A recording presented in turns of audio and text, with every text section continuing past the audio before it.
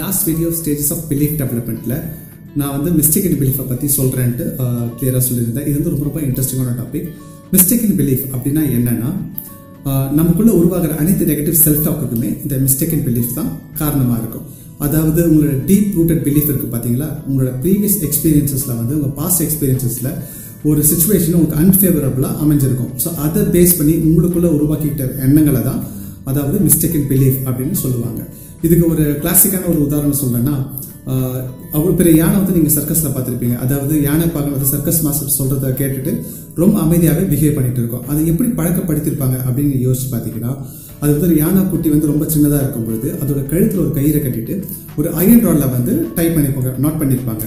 அந்த யானைக்குட்டி அப்போ என்ன பண்ணியிருக்கோம், ரொம்ப ஸ்ட்ரகிள் பண்ணிட்டு அந்த கயிறை உடைச்சிட்டு அந்த இரும்பு ராடை வந்து பிரேக் பண்ணிட்டு வெளியே வர ட்ரை பண்ணியிருக்கோம். ஆனால் இப்போ ரொம்ப ரொம்ப குட்டியாக இருக்கிறதுனால, அதுக்கு போதுமான பவர் இல்லாததுனால அதனால அப்போ முடிஞ்சிருக்காது. ஸோ ரொம்ப நாள் அதை ட்ரை பண்ணி வர முடியாத காரணத்தினால அது என்ன நினச்சிருக்கோன்னா, நம்ம கழுத்தில் இந்த மாதிரி கயிறு கட்டி வச்சிருந்தாலே நம்மளால இதை உடைச்சிட்டு வர முடியாது அப்படின்னு ஒரு பிலீஃப், அதாவது லிமிட்டிங் பிலீஃபை வந்து அதுக்குள்ளே உருவாக்கியிருக்கோம்.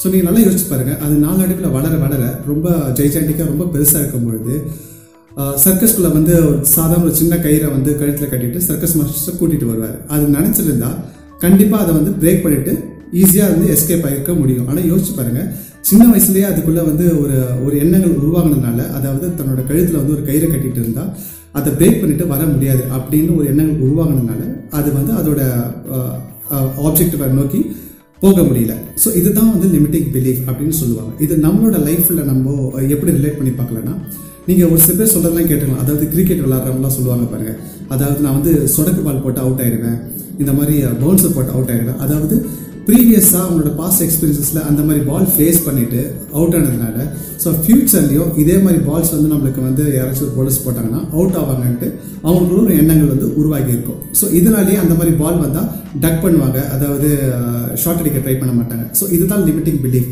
அப்படின்னு நான் சொன்னேன். நான் இன்னொன்று உதாரணம் பார்த்தீங்கன்னா, ஒரு சில பெண்கள்லாம் சொல்லுவாங்க, அதாவது மாதம் கடைசியான என்கிட்ட காசை கையில் தங்காது. இந்த மாதிரி உதாரணங்கள் வந்து நம்ம சொல்லிக்கிட்டே போகலாம். ஸோ இந்த மாதிரி லிமிட்டிங் பிலீஃபை வந்து நீங்கள் எப்படி சேலஞ்ச் பண்ணனா, ஒரு சில கொஸ்டின்ஸ்லாம் இருக்குது. அதை வந்து கேட்டிங்கனாலே உங்களுக்கு நல்லாவே தெரியும். உதாரணத்துக்கு வந்து ஆதர் எனி எவிடன்சஸ், அதாவது உங்களோட பிலீஃபை மிஸ்டேக் இன் பிலீஃபை சப்போர்ட் பண்ணுற மாதிரி ஏதாச்சும் எவிடன்சஸ் இருக்கா?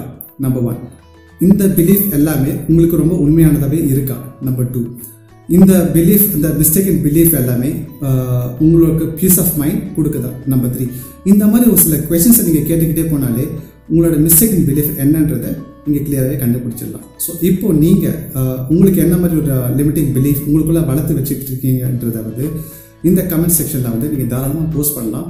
நெக்ஸ்ட் வீடியோவில் வந்து ஒரு மைண்ட் ஹேக், ஒரு எக்ஸலண்ட்டான ஒரு மைண்ட் ஹேக்கோட நான் வந்து மீட் பண்ணுறேன். ஸோ மறக்காமல் சப்ஸ்கிரைப் பண்ணுங்கள், நோட்டிஃபிகேஷன் ஐக்கான கிளிக் பண்ணுங்கள். So until then is Kamal signing off. Take care, take action.